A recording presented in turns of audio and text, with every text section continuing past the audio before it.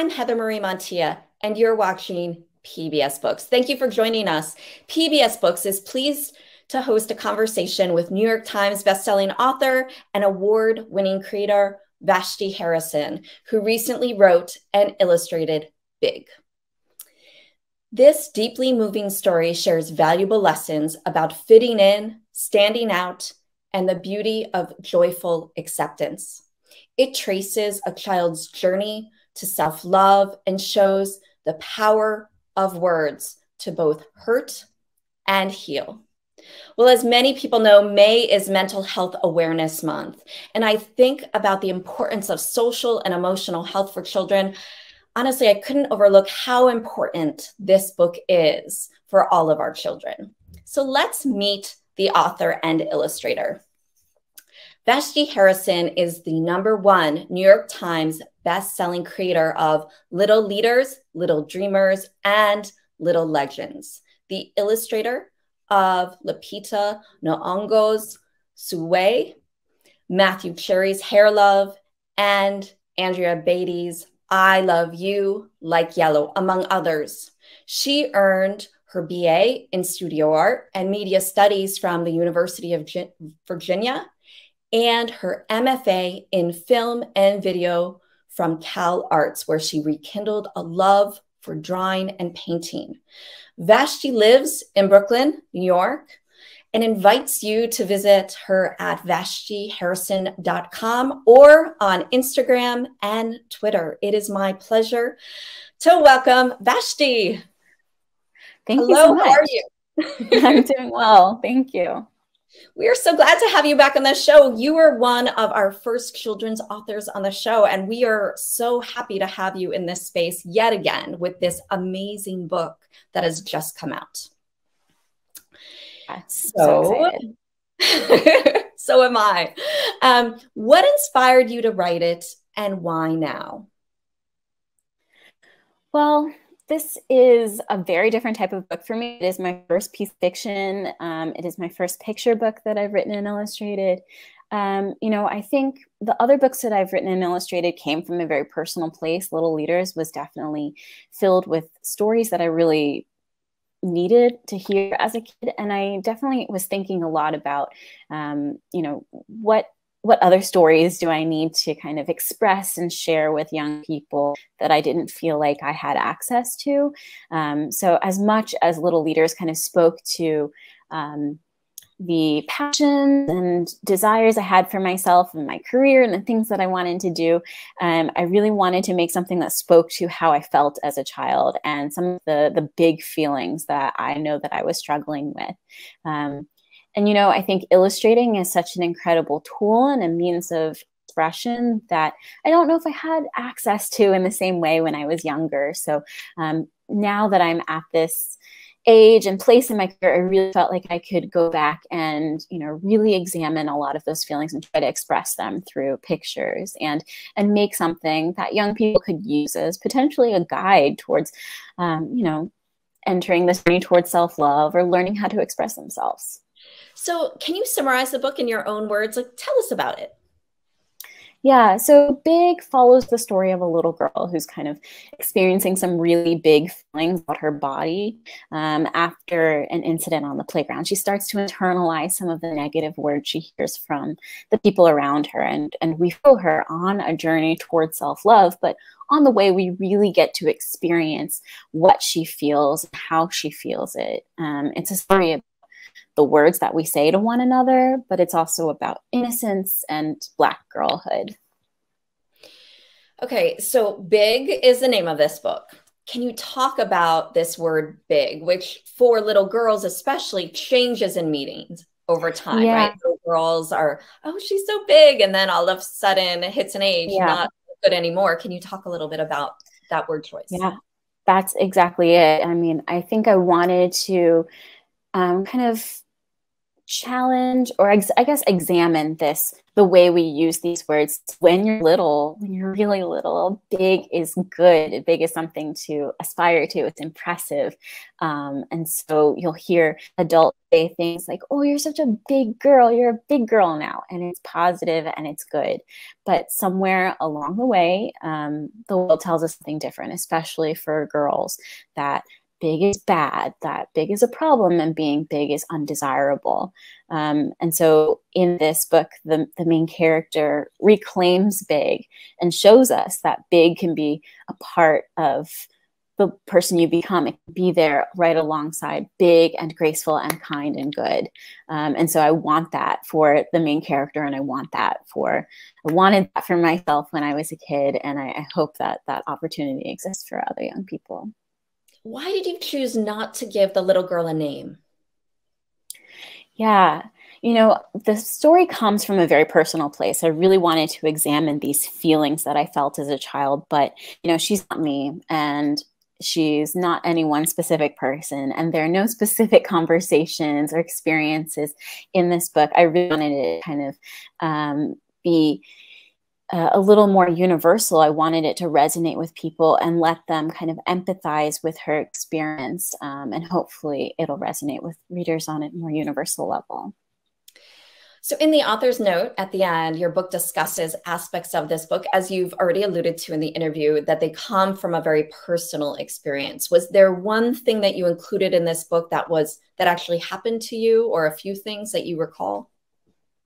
Yeah, I mean, the incident on the playground actually did happen to me. And I went back and forth and wondered if I should use this. I didn't know if, like, storytelling wise, it properly accomplished what I wanted to accomplish. So as much as it was important to me to kind of access this young part of myself, I wanted it to, resonate with lots of different people. So I didn't know if I was being too specific. But I think it's really, an interesting scenario that I think helps, I guess, sort of illustrate what it's like to not fit in quite literally, and to maybe feel like you're just wrong or doing something wrong. And I want readers to know that, no, you as a child, there's nothing wrong with the way you look or the way your body looks. And I want any young person to know that, they should not be defined by what their body looks like or what it can or cannot do. Well, and the good news, I think, in some ways, is that our society is embracing, right? There are dolls that are many different body types. When I was growing up, there was Barbie, and she had blonde hair and blue eyes. And I clearly, don't have either. And they also looked one way, right? And I think society, at least toys, are working in a way, but I still think those undercurrents are very present. Especially in different worlds. And you choose this little girl who wants to be a dancer, or she's dancing in this book. Why did you choose dance and not gymnastics, or not something else? Why was dance your choice? Yeah, I think I specifically chose dance because ballet tends to be used as a symbol in art history, in media, as something that represents beauty and innocence. And I wanted that to be the symbol for this child, because as much as it's a story about her body, it's also about her being a Black girl in our society. And so, while I'm talking about some heavier things, some bigger subjects like identification bias, I wanted to sort of offer this level of sweetness and innocence that anyone who looks at this character knows that she is a child and she is deserving of this nurturing and care. So for me, ballet is sort of a shorthand for these really, like the sweet, innocent kids who are taking those dance classes. Vashti, would you read some of your book for us? Yes, absolutely. So this is an excerpt from Big. Once there was a girl with a big laugh and a big heart and very big dreams. She learned her ABCs and 1, 2, 3s. She always said please and thank you, and even put away all her toys. At dinner, she ate all her food. "What a big girl you are," the adults would say. And it was good. She grew and learned and laughed and dreamed and grew and grew and grew, and it was good until it wasn't. "You're a big girl, aren't you?" One day, something big happened. "I can't wait for the recital. I'm going to be a rose. I'm going to be a daisy." "OMG, ha ha ha, whale. Look, she's stuck. Moo," more like moose. "Help. Don't you think you're too big for that?" It made her feel small. The words stung and were hard to shake off. She began to feel not herself, out of place, exposed, judged, yet invisible. Everyone had advice. That's no good. Try this instead." But that kind of hurt too. "This is perfect for you." "You're just too big." Vashti, I loved hearing you read this book and giving everyone a preview of your book. And I want to kind of look at some of the spreads. We're not going to be able to go through all of the spreads, but I thought we could start with one of my favorite spreads in your book, which is, I think of it almost as a child's innocence, right? The little girl dances in words of kindness. It's, you know, creative and good and free and compassionate and gentle and smart. And what's amazing to me about this book is this spread, this page, is the movement and the activation and the joy, the pure joy. Can you talk about the creation of this spread? Because even in terms of the words, there aren't a lot of words of text up above. How did you decide what to put on this spread? Yeah. So the book starts in this really lovely and positive place, and it goes someplace a little darker, but I promise it does come back to this place of love and kindness. So I really encourage people to get the book and continue reading, because the more exciting things happen right after that. But yeah, I think what I wanted to capture in the beginning of this book is the fact that children begin their lives never thinking there's something wrong with them. They are given the opportunity to learn and grow and you know, try things out and become the person that, you know, one day they might become. So, I mean, my favorite thing about kids is, like, you'll talk to them one day and they, with the utmost confidence, will tell you that they're going to be a veterinarian. And then the next day they tell me that they're going to be, you know, a mermaid, you know. So I love that freedom. And I wanted to capture that utter joy that it is to be a young person and to just, like, be full of creativity and full of life. So I wanted to kind of use color to do that.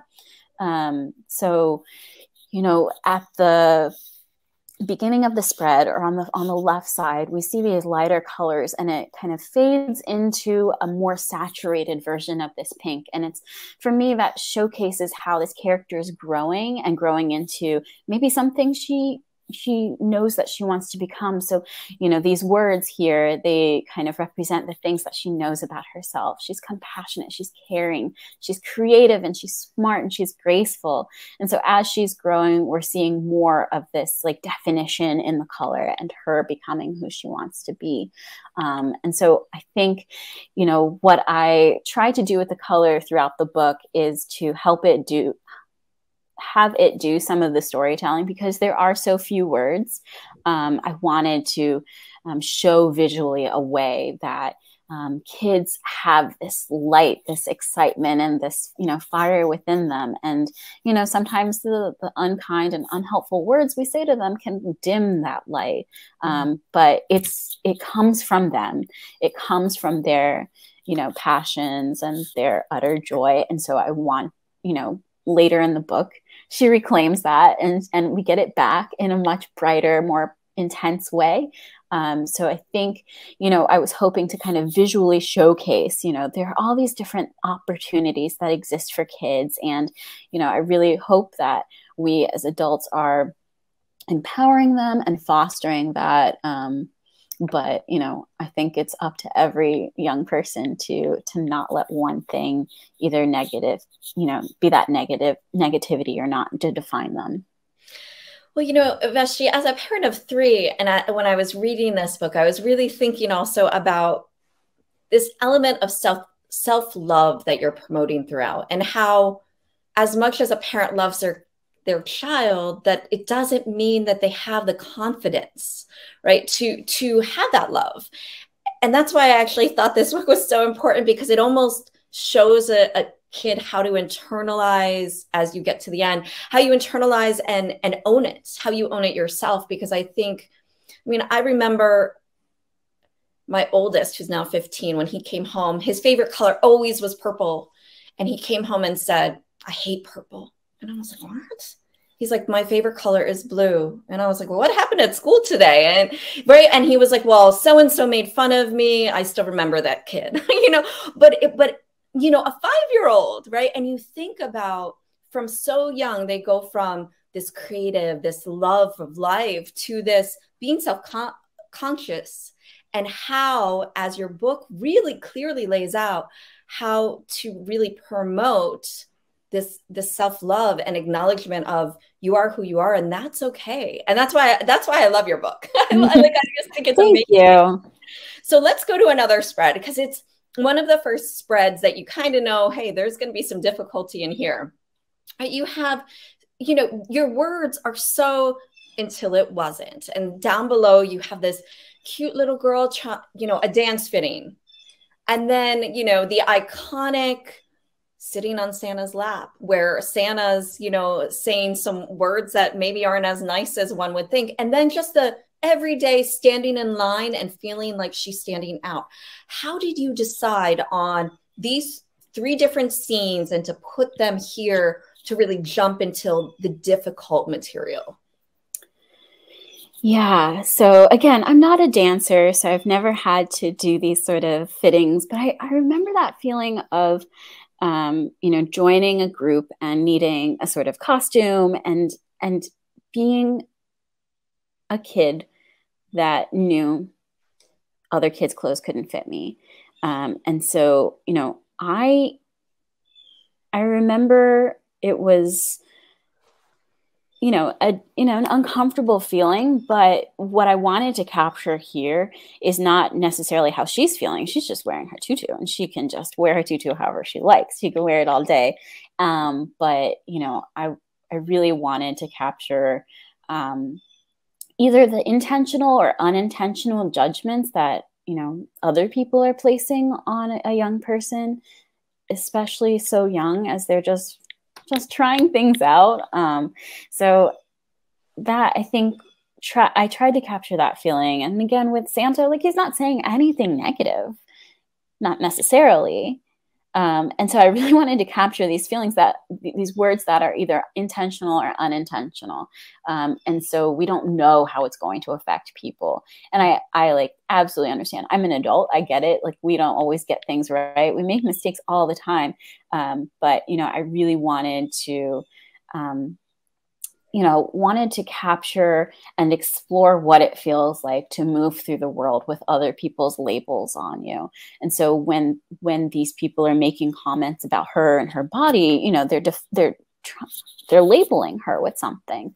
And so, I don't know exactly how she's feeling in that moment. She could just be, she maybe just wants to tell Santa about what she wants for Christmas. But, as she gets a little bit older, she becomes more aware of how other people are, looking at her and defining her. And that spread of, or the spot of her in Lyme, that definitely is something that I remember of feeling like, okay, I do feel different, because I can see that I'm taller and bigger than the other people in my classroom, or when we have to line up to I don't know why we had to line up to go from class to class, but that's a thing that you do in elementary school, right? Yes, it is. But yeah, you know, I think the reason that these spreads have so few words is because to me, the feeling is so clear, but I don't know exactly how to describe it. It's a mixture of, you know, a kid just trying to move through the world, and then things sort of shifting around her. And she's still trying to thrive. She's still just doing her thing. But, you know, I see that her light can easily be dimmed by other people. Yeah. It's a very internal story. It's not necessarily just about like insecurity. It's about, you know, the way that we move through the world and the way other people's words kind of affect us. Very reflective in a lot of ways. So there's another spread that I'm hoping we can talk about. And it's this little, you know, here she is looking in the mirror, and how you're able to really depict so creatively how those words sting and that she can't shake them. How did you, you know, I'm kind of intrigued with your process here. You know, did you say, oh, did you write the words? Did you draw the picture and come up with the words? Like, how did this spread come about? I think I knew really early on that I wanted to use words in this sort of maybe physical way throughout the book, to see them kind of flying out of people's mouths. And sometimes you can't control what comes out of your mouth. You don't realize what's coming out of your mouth and how it can affect other people. So I wanted to be able to showcase that, and how it's affecting her. I really wanted to focus on her perspective, and we see everything through her lens. That's why the world is sort of this, you know, hazy pink color. No one is a specific person. It's sort of the idea of another person. But their words, you know, the words that are coming at her are sticking to her.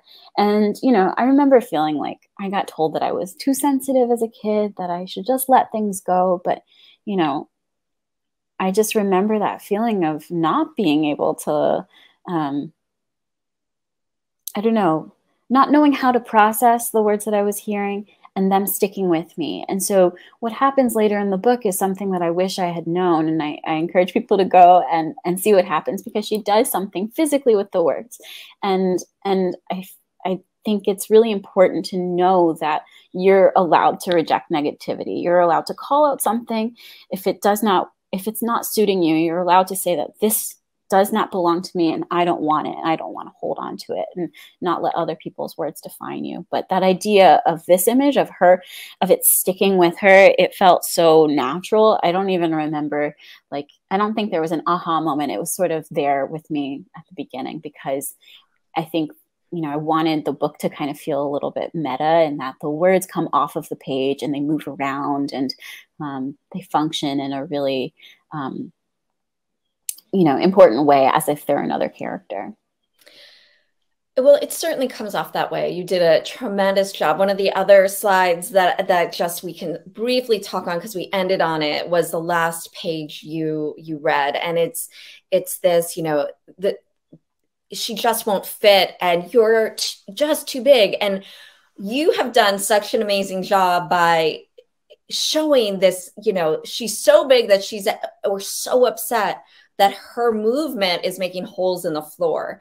And I know when I was reading this with my 6-year-old daughter, she pointed to that and really understood what was happening because of that part of the illustration. And I just want to comment that I think it's so creative. Like, how did you come up with it? To me, this one is a really literal feeling of, like, again, like, the teacher doesn't really know that they're saying anything wrong, or I guess this is the dance instructor, you know, and I don't think, you know, I'm not trying to sort of indict her, make her into a bad guy. It's just about, like, at this point, the words are so heavy and they're just coming at her and they're kind of chasing her away. And she just feels like she wants to run away. And because she's already internalized these other feelings, like, even running away feels kind of dangerous, because she's scared of what kind of path she's leaving behind.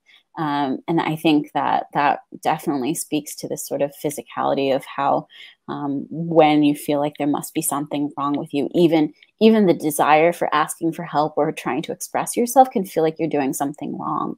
And so I definitely I think that one was an obvious one for me, because maybe I've like felt that exact feeling. Also, I was very proud of how I drew those cracks on the ground. If you can ever zoom in or take a magnifying glass and look close, I was like, oh, these came out pretty good. They are pretty amazing. Well, for those of you just joining the conversation, I just want to remind you, I'm Heather Marie Montia. You're watching PBS Books, and we are here with New York Times bestselling author and also illustrator. Also, she's won numerous awards, Vashti Harrison. We are discussing her latest book. This is the inside cover, Big. All right, back to the conversation. So your book is very much about self-love. It's something that some people don't fully realize until adulthood. And I guess you've kind of alluded to this, but at what moment in your progress as an author, writer, illustrator, did you say, hey, I want to write this book? Was it something that was always back in your head?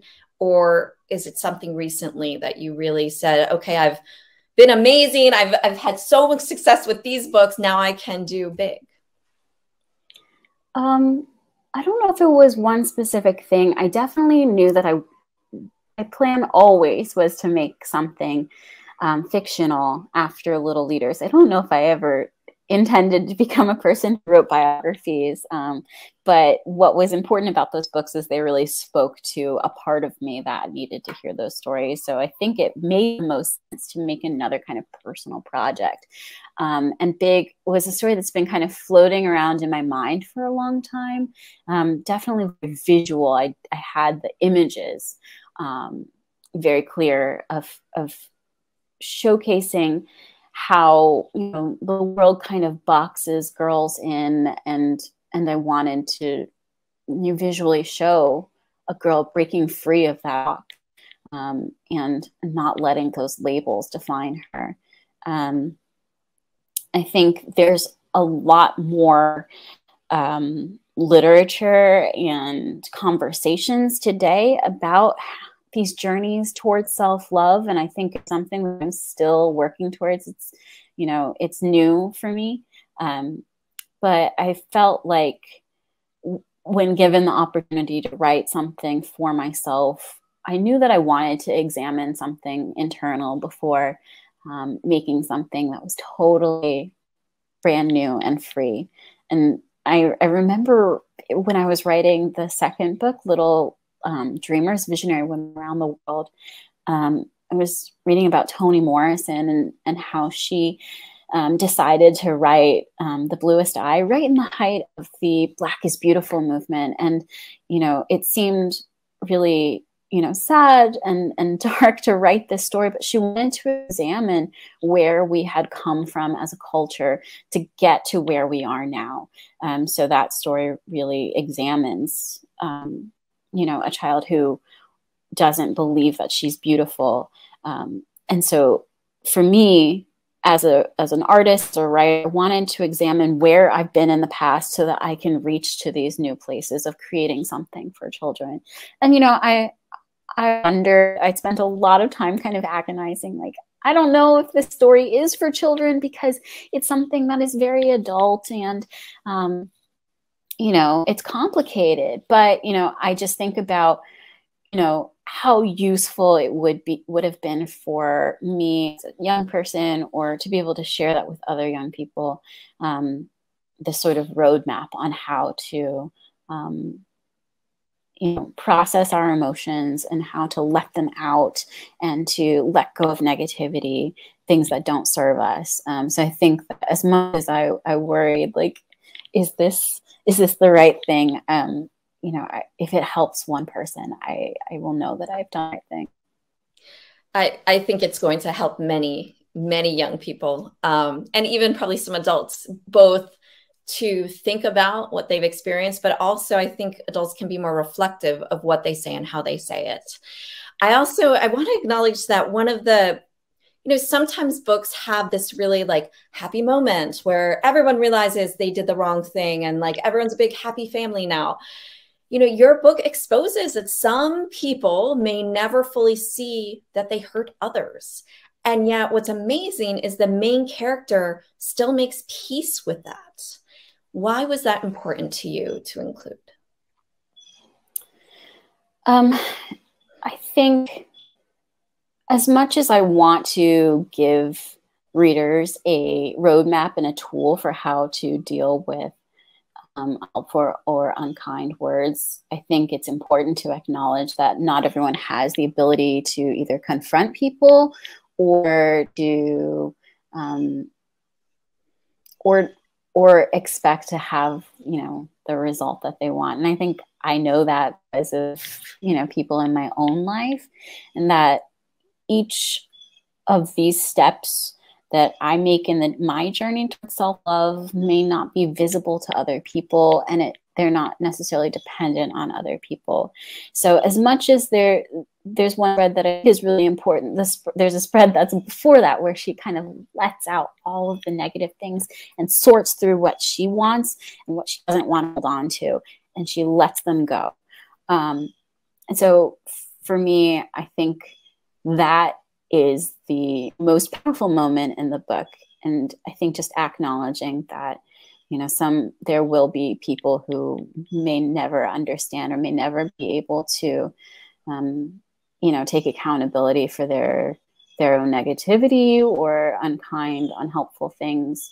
I don't want any one person to be defined by, you know, someone else's inability to acknowledge that, because it is, you know, it's about your journey.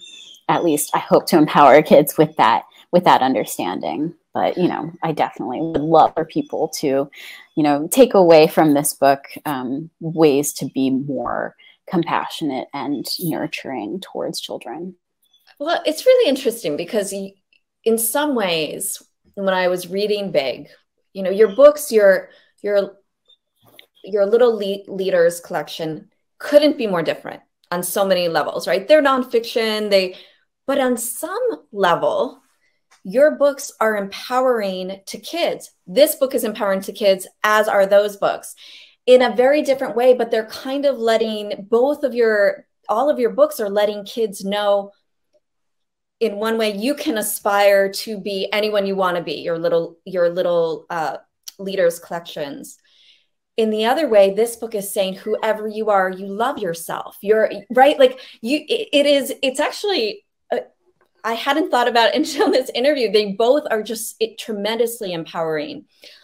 And I just think they're really quite a gift for young people to be able to have both of them, even though they're very different in some ways. The underlying thread is the same of empowerment. Illustrations. Your illustrations continue to be, and especially in this book, are gorgeous.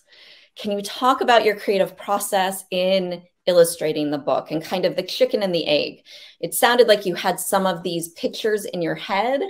And then how did that work? Did you draw? Did you write the words? How did that go back and forth? With this book especially, I started with sketches. I knew that I wanted something that felt really internal and really, you know, intimate. So I wanted this to create a world that felt like we were fully within this main character's world. I wanted it to feel a little bit dreamy in that, you know, we're not in a specific place. These aren't specific other people.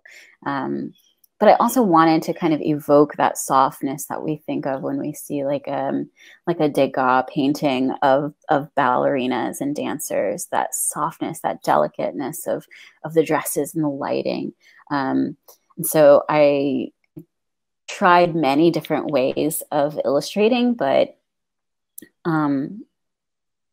I think I sort of landed on the mixture of digital tools, which I feel very comfortable with, but I really wanted to incorporate these soft textures of pastels. So I ended up separating it by doing these big washes of pastel textures and scanning them in and kind of creating my own brushes and drawing them and overlaying them onto my final work.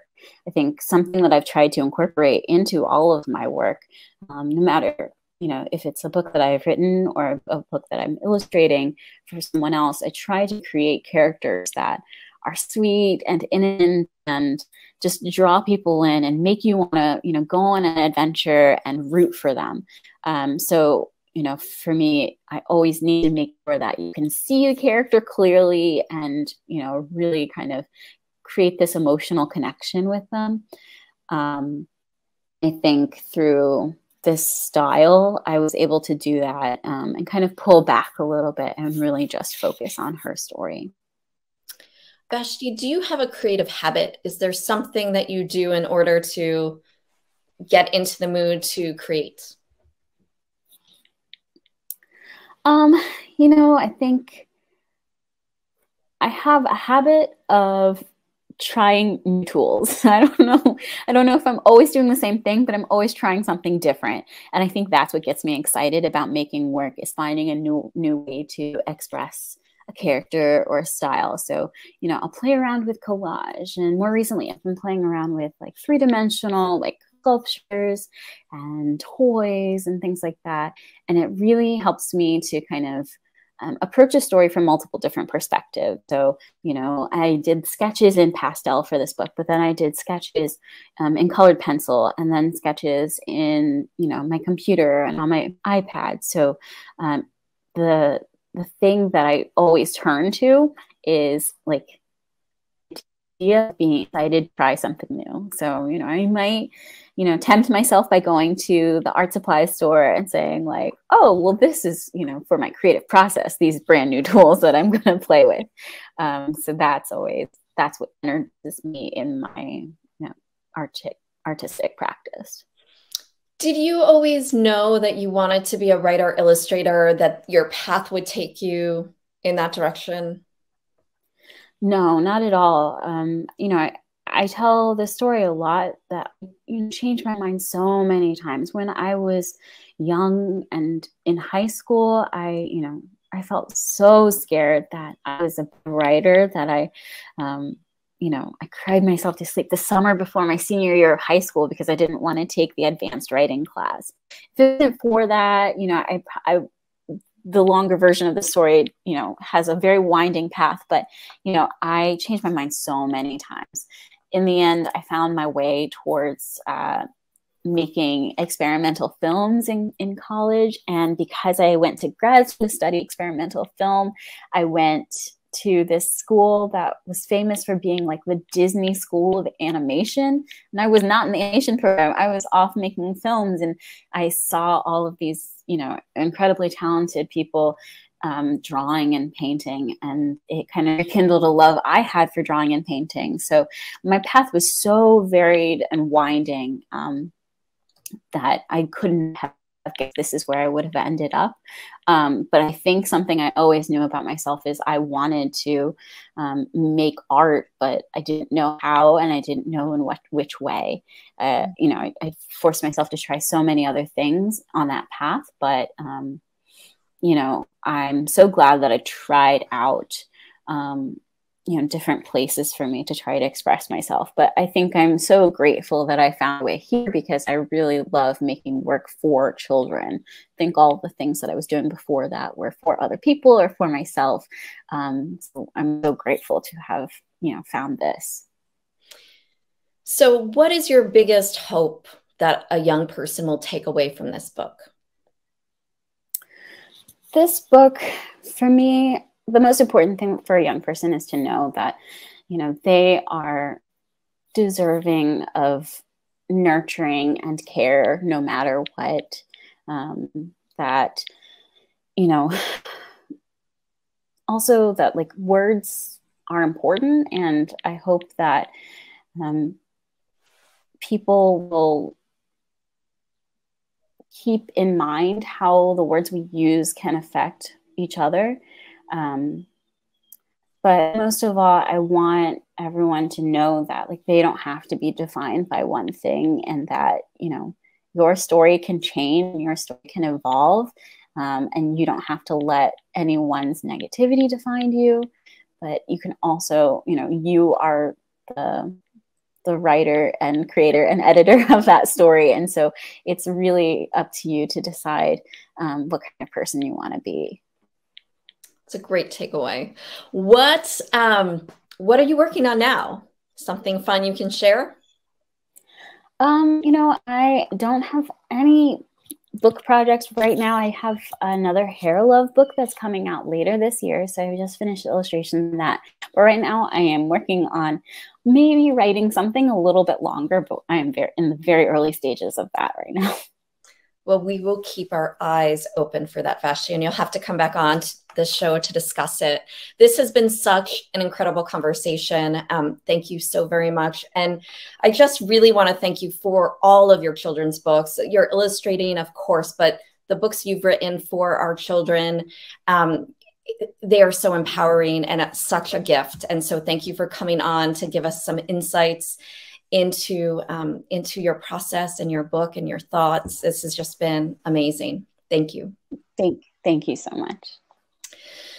Well, I'm Heather Marie Montilla. I want to thank all of the libraries and PBS stations out there for sharing this important content with all of you. Most importantly, we always want to thank you for joining us. Until next time, happy reading.